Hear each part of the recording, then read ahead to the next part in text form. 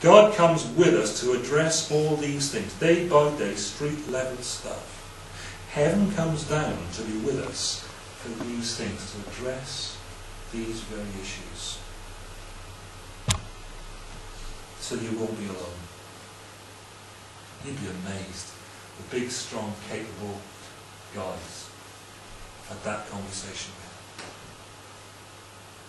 So we're not in the dark. You'd be amazed. Apparently very, very worked out, sorted people had that conversation with him. Guilty. Again, Christ comes down to address these issues, to be God with us, and as if to say, come on, we can sort this out. Let's get back on track here. I'll be with you. How? How did that come about? Very, very briefly. Our fundamental problem, of course, is as we've been defining it. Very common in this life to find our fundamental problems are not quite what we think they are. Everybody's got an analysis of what would make the absolute difference so that their life was completely different. Well, God comes along and he says this, the big problem is you've been without me. You've been without me.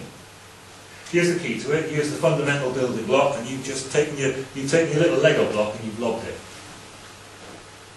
And the key's missing. And all these things are the things that follow. What's he going to do about that? Well, he's going to come and bear our nature. We know that's what Christmas is about, don't we? Because, you know, God became man and there he is in the pot and the stable thing. It's called manger. That's the word I'm looking for. Should know that by now. And there he is in the manger, and you know, he's with us, and he's bearing our human nature. Can you imagine what that must be like? I mean, just take this through a minute. What we're saying here is that God becomes a baby, yeah? God who knows what it's like to fly with the angels, comes and, you know, learns to crawl. Takes up our nature. What a sacrifice is that? He who knew the tongues of men and of angels subjected himself to Hebrew classes. I feel them. That's a big deal, you know. He must love me quite a lot. A big trivial, but it's such a significant constraint on him. What he gives up. To take upon himself our human nature, because there were things we were too weak to give up ourselves. Until he comes with us and starts sorting the deal out. Came and bore our nature. Came and bore our temptation. We don't reckon on that. You don't hear that much, do you? You know, Jesus is coming to ultimately die on the cross for our sins, right? Now, if he's got sins of his own to die for, that's it, he's dealing with his own debt. But if he's going to be able to deal with my debt, he's got to be debtless to start with, isn't he? That makes sense in English? Right. Okay, just tell me if it doesn't, because I'm tired too, if you're wrong, right? So, he's got to be debtless. So if he's going to be debtless, he's got to be without sin. But if he's not tempted, he can't be without sin the way we should have been and haven't been.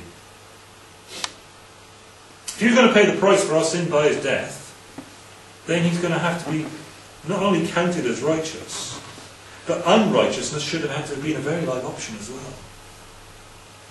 He bore all the sort of temptation that we do, and he did it so that he could bear all our sin. And if he hadn't done, he wouldn't have been able to. And he came bearing our sin.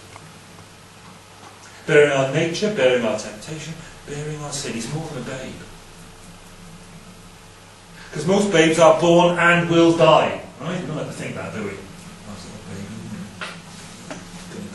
You don't think that way, do you?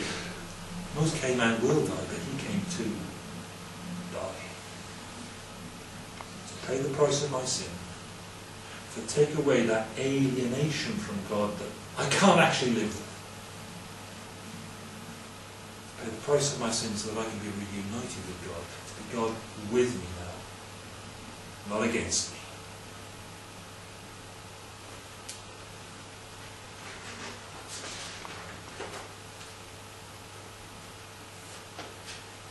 Conquering death.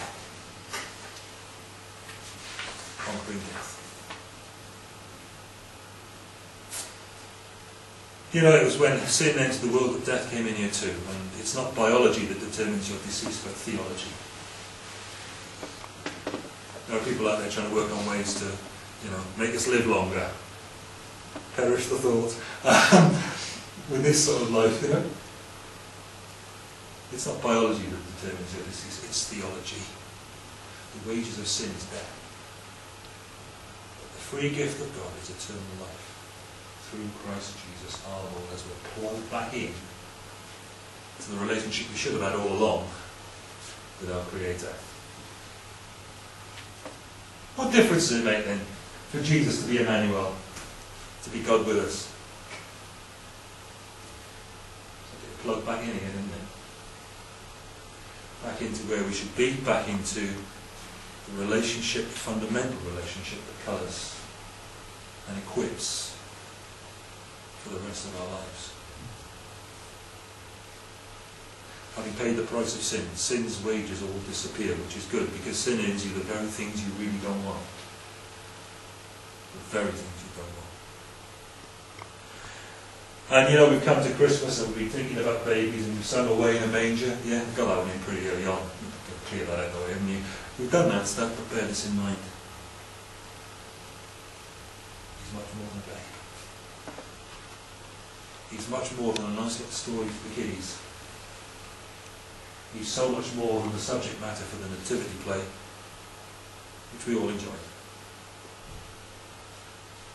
He is the one who comes to be God with us, to deal with the alone, to deal with the dark, to deal with the guilty, to deal with things that eat away at and destroy from the inside rebellious human life. Remember, the government was on his shoulder. Remember, he came to be king. And ever since that fall into sin in the first place, people have been saying, we will not have this man to rule over us. That's where it's all come from. That's where the problems arise. And that's where the loneliness and the darkness and the guilt and the sheer frustration, the disruption of all that will be good in our lives stems. And that's why one has come to be God with us, our hope of glory.